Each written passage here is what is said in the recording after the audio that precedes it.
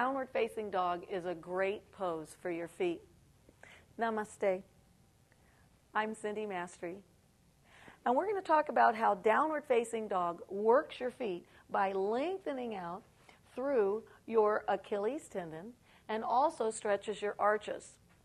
You're putting pressure back on your toes. So that's creating blood flow, stagnant blood, to come up again and be recirculated back down. So you're just increasing the circulation and blood flow in your feet. The feet are the very foundation of our bodies. They're the foundation of your downward facing dog pose. And we need to learn to take care of our feet and pay some attention and give some awareness to our feet and toes so that we can continue to have healthy feet and toes.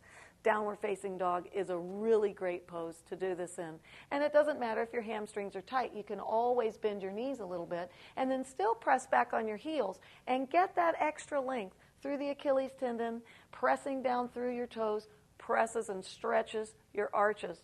So downward facing dog is just the perfect pose to help to maintain healthy feet. Namaste.